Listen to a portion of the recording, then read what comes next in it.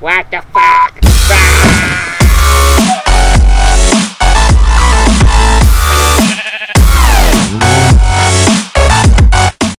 Hey guys, what's up? It's the Minecraft Sauce here today doing a video on how to make a good outro for your YouTube videos and Minecraft videos. So basically I'm going to be recreating something like this. I got a video over here on top of an orthographic 3D Minecraft block, which I'll have a link to in the description below. I was going to make a tutorial, or put a tutorial section on how to make that, but I'm just going to give you guys the image file. And then we've got like more text here, and then my face over a white background. So we're going to kind of do that along with transitions in something called Adobe After Effects. I will provide a link in the description below for the trial. You don't have to buy it. So let's get started. Go up into Composition, click New, and then make sure the width is 1920 by 1080 and the frame rate is 30. YouTube only accepts 30 frames per second, so don't use any more than 30 unless you plan to do slow motion, which will not be apparent in this tutorial.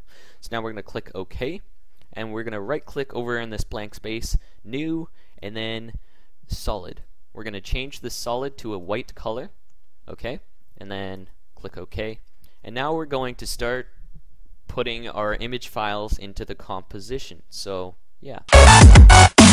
Google Images, I've searched up wool background Minecraft, and this pops up, and this will be perfect for what I need it to do. So I'm going to right click it, save image as, and save it to, I guess, my pictures, cryptic art, and then save. So we're going to be using this for kind of one of the panels of which our orthographic grass will lie on. Like, as you can see, there's wool behind there. So I'm going to go into Adobe After Effects and then find that file that I saved, cryptic art, drag it in there as well. So I guess we can start putting some stuff in. So I'm going to drag that wool into here, into the composition, make sure it's on the top layer so that we can actually see it, and then we can resize this. So we want it to be scaled properly instead of widened, which will kind of affect the image quality. So we want to be, when we resize this, we want to hold shift the whole time. So this will basically resize it evenly. And then I'm going to bring it down here and do that again. And there we go. I've got one part of the kind of panel, which is the bottom panel. Alright, now I'm going to click it on the layers side of things, and we're going to go Control C and then Control V. That should create another one. So we're going to take that and bring it over here, just drag it. Oh, whoops, I dragged the background. I'm just going to Control Undo, and I did it again. Sometimes this will happen. Basically, you accidentally click the solid or something, and then yeah, it locks you to the layer. Just click the layer that you were editing again, and then just move it like that. Okay, there we go. So now I've got kind of a panel going on here. What if you don't like the solid layer color, right? Mine isn't as white as I want it to, so or as I want it to be. So I'm just gonna go Control Shift Y and then change the color again. So that's a good white color. It's not too white, but it's white. So now we're gonna bring this. Oh, I did not import my grass. Okay, I found my grass. It was on my desktop.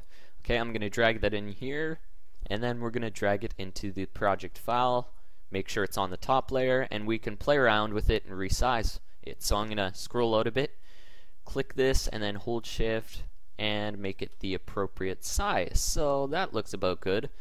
I'm going to place it like right here.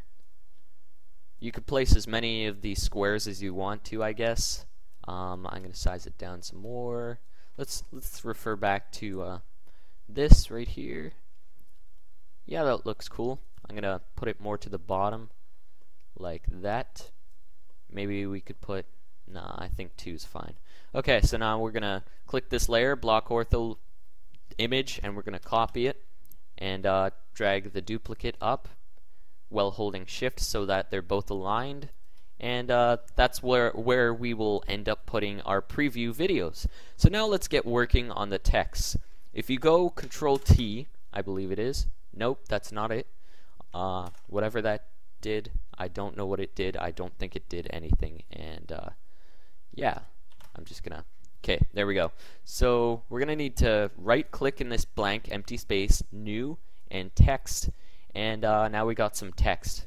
So I'm going to write something. What did I write over here? Let's see.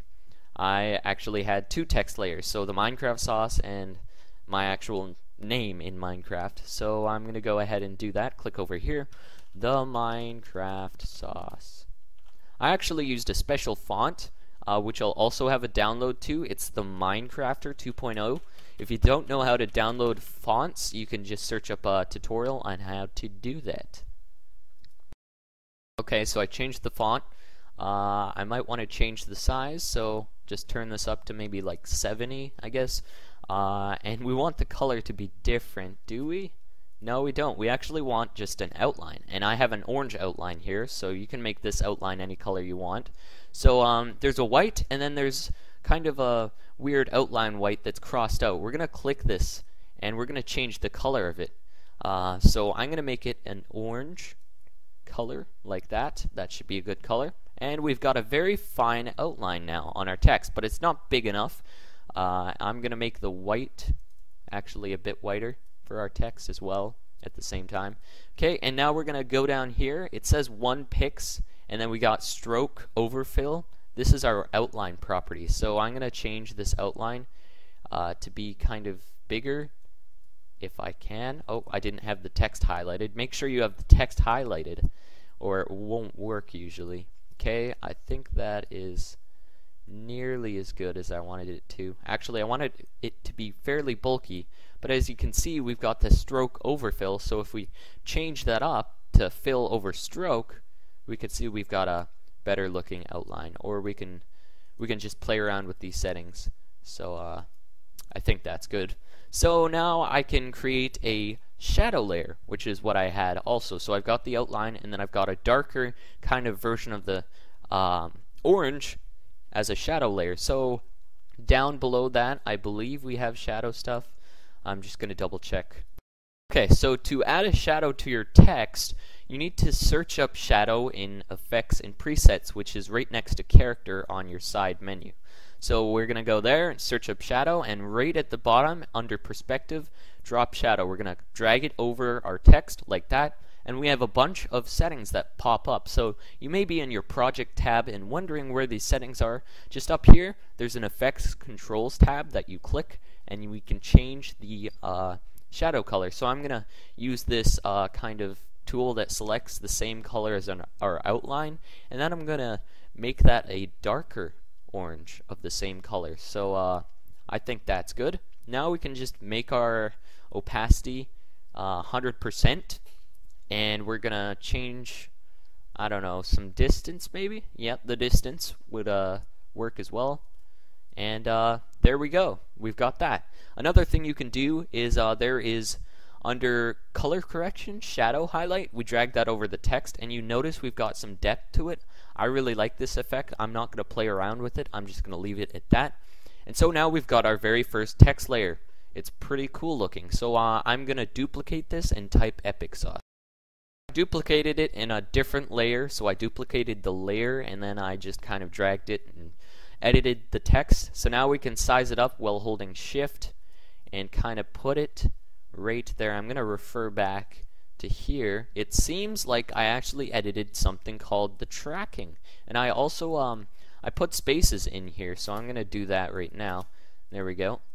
And whoops, did not mean to do that. Okay, so now I'm going to select once again the epic sauce layer, and we're going to highlight all of the text, and we're going to change something called tracking. So let me figure out which one it is. Okay, so it's AV. It's under auto, and beside metrics, we change AV up to whatever we want it to be. It basically makes our text like kind of the spacing slightly different. Now, I'm not sure if I like this style or not because of the outline, but I'm gonna put it back at 0 and maybe just stretch the text like that. I don't know, I'll play around with it. You can play around with it too. Now the next thing I'm gonna do here is actually put my face in this. Yeah, so I've got my face ortho, which I just basically did the same steps as the grass blocks, except I use a green screen instead with Blender, like a green background, because at the time I couldn't figure out how to like do that. So to remove this, if you did do this, just go to chroma or keying, and then like there's keylight 1.2. We're just gonna drag that to that layer. This won't be necessary for you, but it is for me. So let's say you've got your face as an ortho block, you've UV edited it. We're gonna actually drag this all the way to the bottom, except remain above the blank layer, which is the white solid. So we're gonna do that. I'm gonna size it up like that, and we're gonna press T with the face ortho layer selected, and this will open up opacity, which I can then turn down to replicate what I originally did with this video, or whoops, this video. Alright, so this will be the last part of the tutorial. So basically all I did was I put the block into an image editor such as paint.net, and I kind of turned the tolerance on the select wand tool down to 17%, blah blah blah. Nobody understands this because not a lot of people use this program, but all I did essentially is put into some sort of image editing program and adjusted the hue on different parts of the block, such as the grass. I made it a lot brighter and it looks a lot better that way. The other things that I did, of course, were add some text. So I had cool video and awesome video, so I went over here and did the same thing, and I resized some things, so I changed the format a bit. And that's all for part 1, guys, so tune in to part 2 to finish this off. We'll be doing transitions and extra touches.